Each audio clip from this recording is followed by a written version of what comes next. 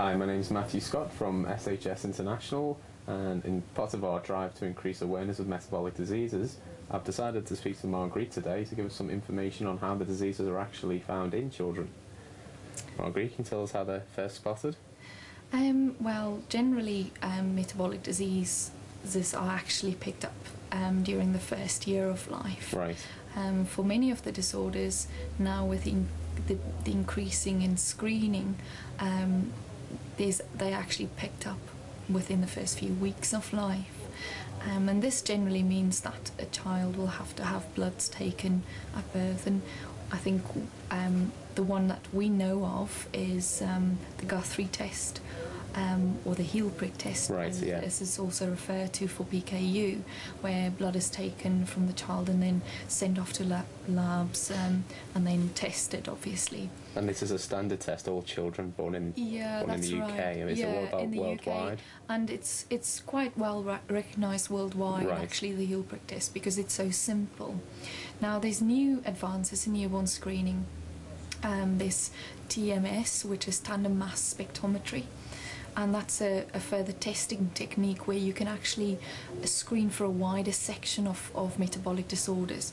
So there are actually a few countries that have this in place, which obviously increases the amount of children that's actually picked up during the first year of life, or even, in the first few weeks of life with a metabolic disorder, and that puts them at an advantage because they can obviously be treated very quickly. Right. The sooner it's found, the better. That's really. right. Yeah. The quicker a child's picked up with a metabolic disorder, the better for the outcome of the child, and better for the long-term outcomes as well.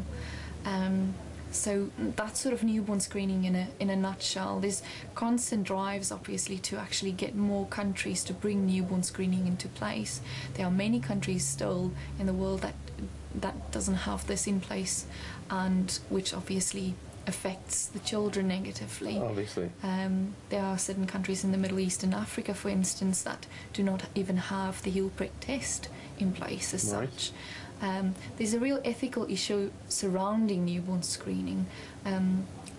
Typically there's a set of guidelines and criteria that needs to be followed, and for a country to instigate newborn screening, they also have to have treatment in place.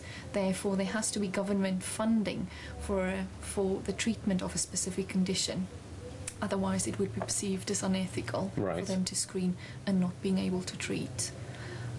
So that's kind of newborn screening in a little bit more of a nutshell.